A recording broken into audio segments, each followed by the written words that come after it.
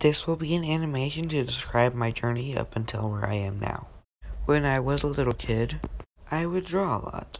And by a lot, I mean a lot. If you gave me any paper, like ever, I would draw on it. I have grown out of that stage. One night, a show came on the TV. An animated show. An anime. At this time, I had no idea what anime was. I was pretty amazed. Keep in mind, the closest thing to anime I've seen up to this time is Pokemon, and sometimes that's not even considered an anime at all. But since that day, I tried to draw in that style, and eventually I did. More recently, around 6th grade, I started getting bullied for drawing anime, or liking it at all.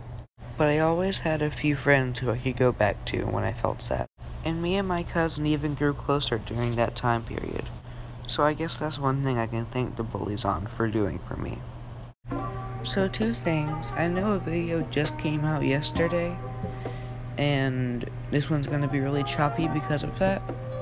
I'm sorry. And 2, there was a black flash in between when my character was drawing aggressively, so I'm sorry about that happening. But thank you guys for watching. I'll see you next time.